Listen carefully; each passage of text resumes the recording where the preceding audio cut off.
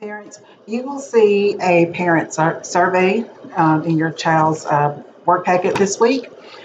The survey is something that's put out by the State Department of Alabama. It's not something that's put out by our school system, but you do need to indicate which school system it is from. So the first line where it asks where it says school district or system, you will put the Tuscaloosa County school system there.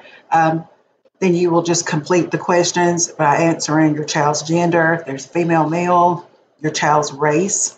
They want you just to choose one, American Indian or Alaska Native, Asian, Black, or African American, Hispanic, Latino, Native American, or other Pacific Islander, white, or multi-race. That's more than two races.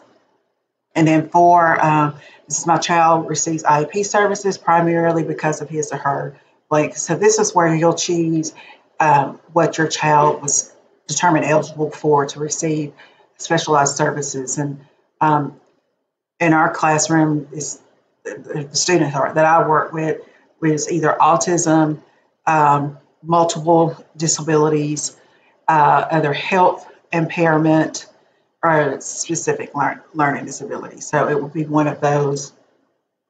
Since you are at our schools, you would either mark, Collins Riverside Middle School, you would either mark grades K through 6, if they're in the 6th grade last year, or grades 7 through 8, if they're in that, were in the 7th or 8th grade last year.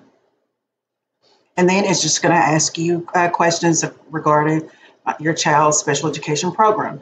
1 is for where you strongly disagree. 5 is for where you strongly agree. And then you have 11 questions.